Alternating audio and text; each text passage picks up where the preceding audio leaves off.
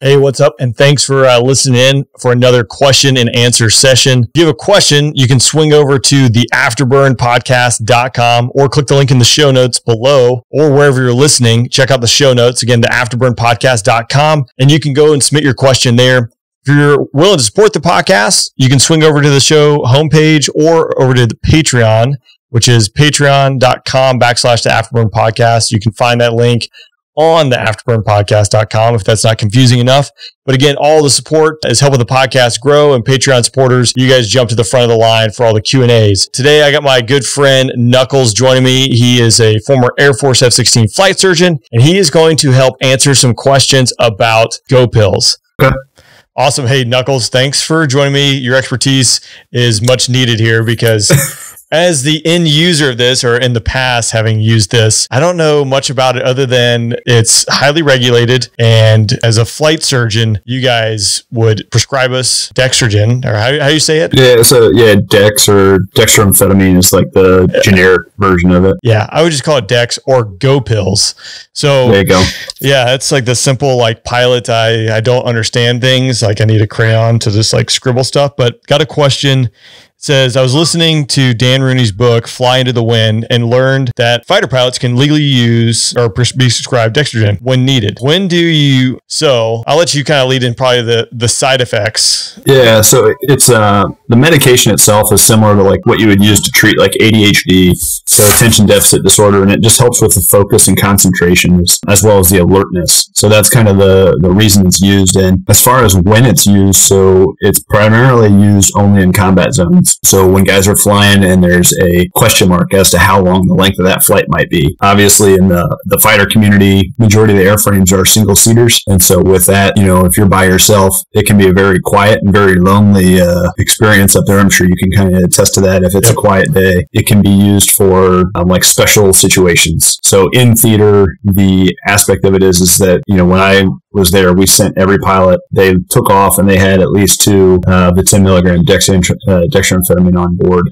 with them in case they needed it. It's a Scout's Honor type use system. So you use what you feel you need if you feel you need it for whatever reason, or if things are getting chaotic and crazy and you feel like you're struggling or you're getting fatigued. It's at the pilot's discretion to use the medication. We give significant amounts of lectures and discussion to the pilots regarding the medication as far as when to use it, other things that can be done instead of just using that medication. Some guys, I think it's a catch-all of, well, I didn't sleep great. I'm just going to take the medication. I'll be alert and awake. But, it's kind of the second or third line behind proper sleep management, proper hygiene and exercise for guys to kind of use to help with focus and counteract fatigue when they're flying these long missions at night and in the combat zones. There are a couple of exercises that are out there that have significantly long durations of flight that it has been approved. That's not typically the case, though. That's one of those where that requires like MAJCOM commander approval before that'll get approval down to the wing itself. So you have to have a legitimate and a solid reason to warrant getting that if you're going to go do like an exercise rather than go into combat. Because it is tied to a controlled substance. Is it similar to, is it in the family like methamphetamines, or like what is the threat there? Is it very addictive? So it is an amphetamine in that setting. So it does have it's highly addictive. And that's the biggest issue with it. So if you recall, like from deployment, when you came back, there's a questionnaire that we go through as flight docs, and we look how many tablets of dextroamphetamine you took. So when you come down and land, the pilots are supposed to log how much they use and how much they have remaining, because we don't like our pilots having excess amounts of dextroamphetamine for the crazy thoughts that sometimes run in minds. Fun sponges. Those doctors.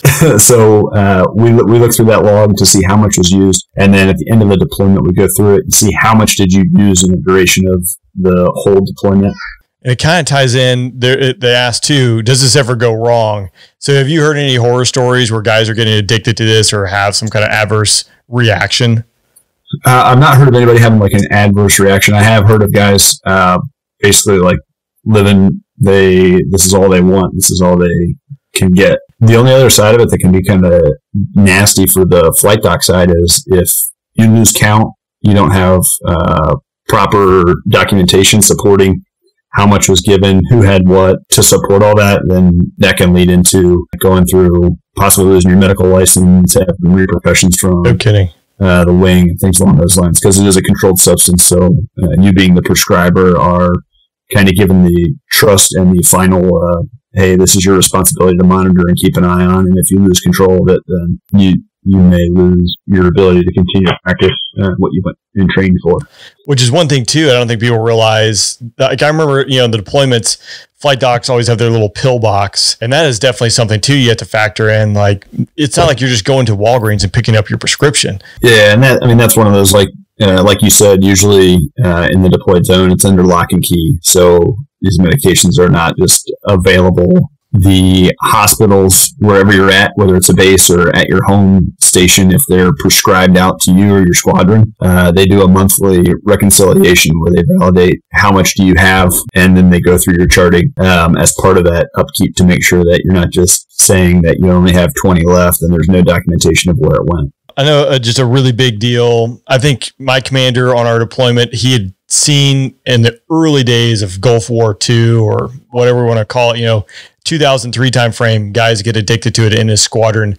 So he was really adamant, and I would say not protective, but he drove the point home. Like, you have to respect the stuff and document it and make sure you don't go down the rabbit trail that you don't want to go to. And the last part of this question is, are there things pilots use before reaching go pills, like Red Bull and caffeine pills? And I know that's something you guys definitely encourage. Yeah. So we try to honestly steer clear of any like the stimulant type energy drinks. And it's not necessarily because it doesn't do what it's kind of supposed to do. The biggest issue with it is just there's very little medical research related to those substances. They're not FDA approved. So it's one of those things where, from our perspective, you're putting a substance in, you don't know what that impact's going to be on your kidneys. You don't know what that impact's going to be on your liver.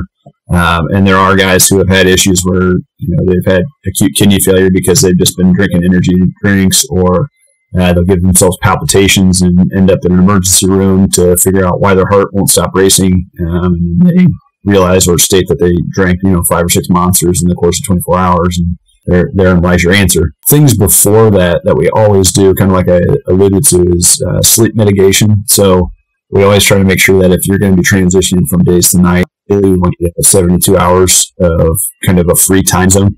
That allows you to slowly transition.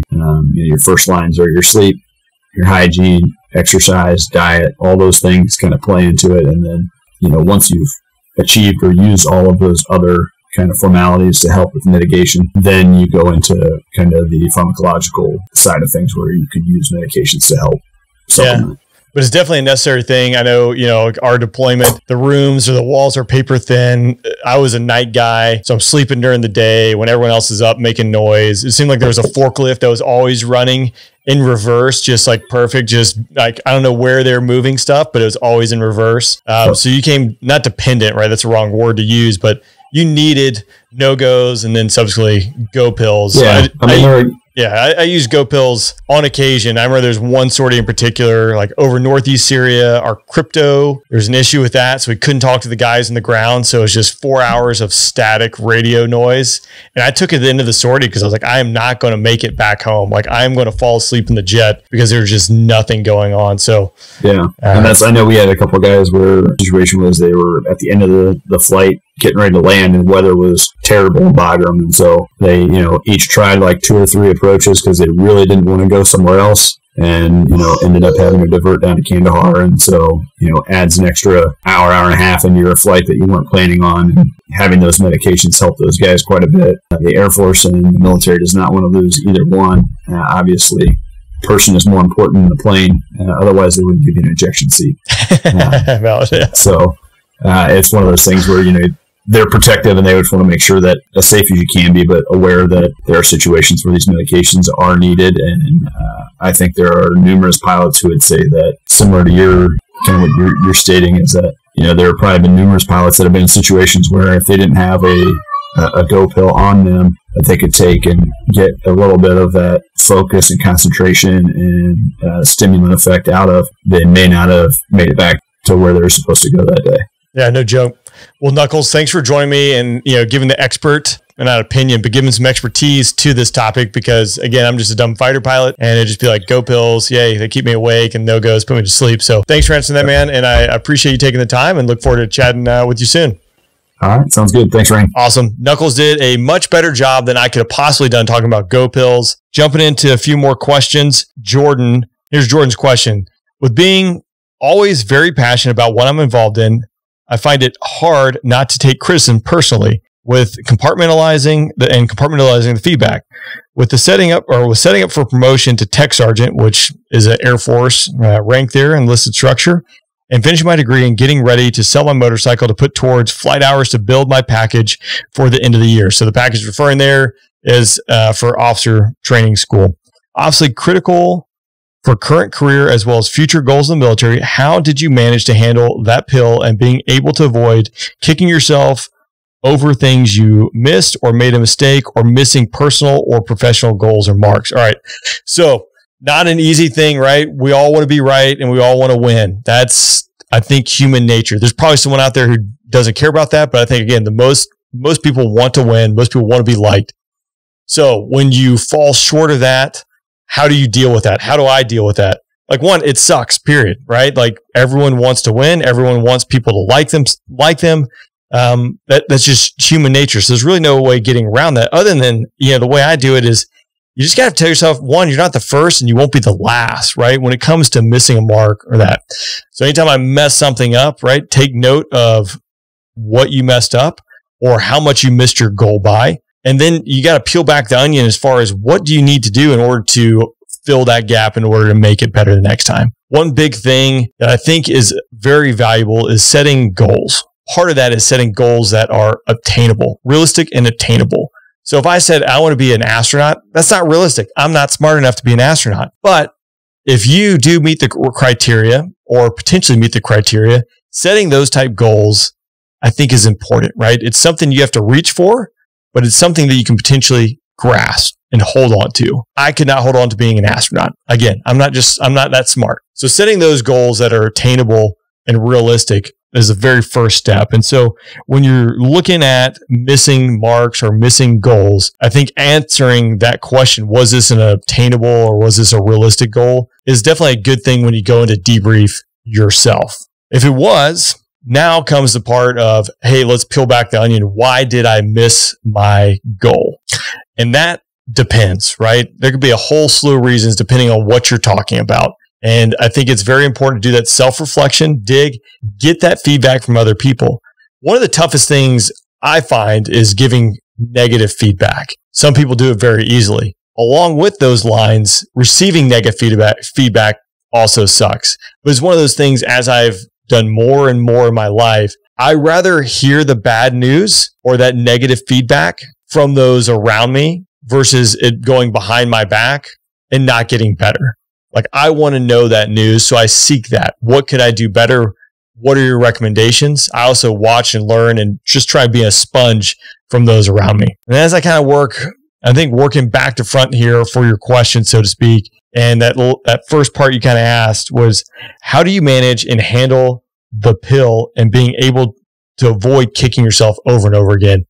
And this is one of those things that everyone is going to fail. There are a lot of great quotes and a lot of great books out there on failure and learning from failure. With that, you have to realize, again, as I said at the very beginning, is there are those that have and those that will. And what I mean by that is there are those that have messed up and there are those that will mess up. Everyone will do it at some point. The severity and the degree they mess up will vary, but know that you're not alone.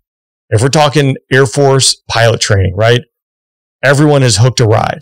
There are those that have and those that will. So know that that is part of it, and that is part of the learning and growing process. And you have to accept that. It's how you deal with that failure, what lessons you take from that failure, how do you grow to be better? All right, last question for this week is about pilot training. It says, I just got accepted. I just received a pilot training slot. So congratulations, first off. And I'm wondering if you have any tips or advice for succeeding at pilot training. The first phase is about 6 weeks, which is all academics. The part I care about and the part I'm going to talk about is phase 2, which is the first phase of flying in pilot training. It's about 6 months long, and everyone goes through the T6. I'll put a big asterisk here because the Air Force is going through so many changes with pilot training, and we're calling it UPT, which is Undergraduate Pilot Training 2.5. And we're doing these evolutions and trying to streamline and create efficiencies and integrate AI and all sorts of stuff. That's a whole nother topic in itself. But inherently, everyone's going to show up. They're going to go through roughly the same program. It's like drinking from a fire hose, usually with information. At least that's how it used to be back in the day when it was tough.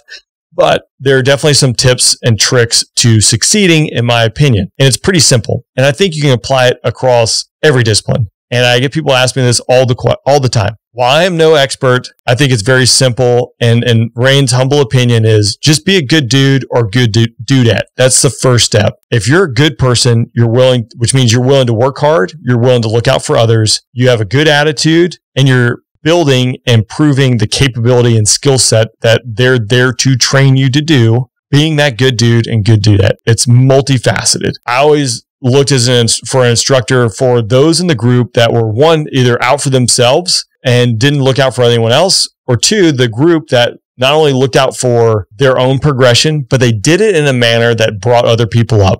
So if they got a bit of information, if they messed something up on a ride, they weren't the ones that played I Have a Secret. They took that lesson learned and they shared it.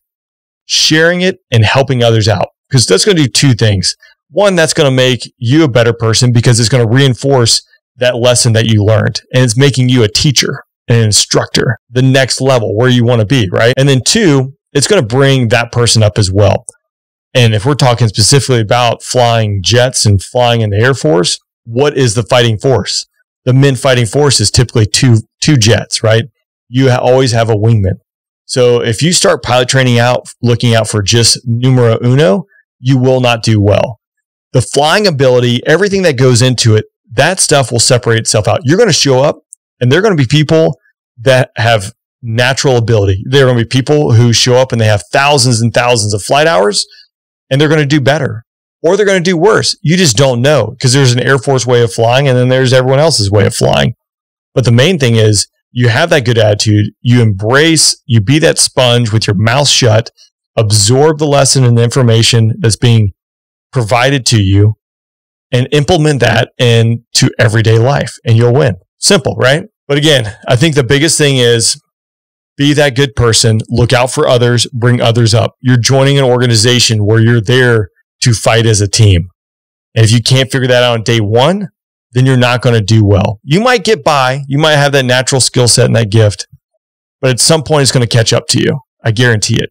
Awesome. Well, thanks for listening in. That's a quick Q&A. Looking to do these every 2 weeks. If you have a question, again, swing over to the afterburnpodcast.com. You can submit your questions there. And if you're looking to support the show, swing over to patreon.com/the Afterburn Podcast. All help is appreciated. Until next time,